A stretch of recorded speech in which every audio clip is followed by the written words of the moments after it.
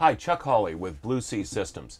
Today we're on board Suprise, which is an Alarian Express 38-foot yawl.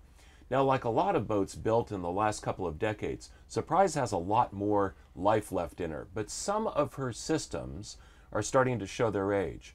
One of them in particular is the electrical and electronics area of the boat in this navigation station.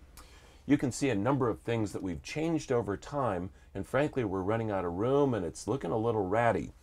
This is the original distribution panel that she came with, and you can see it has an analog DC voltmeter, which isn't accurate enough really for our use, and it only does that one function.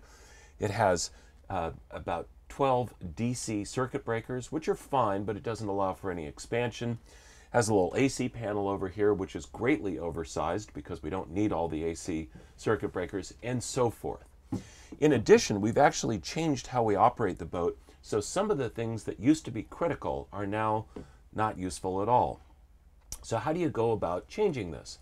Well, one of the ways that you can do this is to use the Panel Wizard from Blue Sea Systems.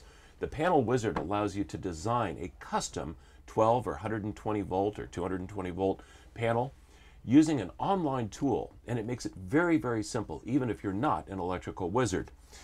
The other thing that we've done in this case is to map out where we want to go. Because we have so many changes, the cutouts in this panel are going to change. And one of my boat partners came up with this replacement panel showing the future distribution panel. We'll keep our inverter panel, we'll move our VHF over here, and we'll have a new chart plotter adjacent to the navigator. Well, how this will all turn out remains to be seen. We have a lot of work ahead of us.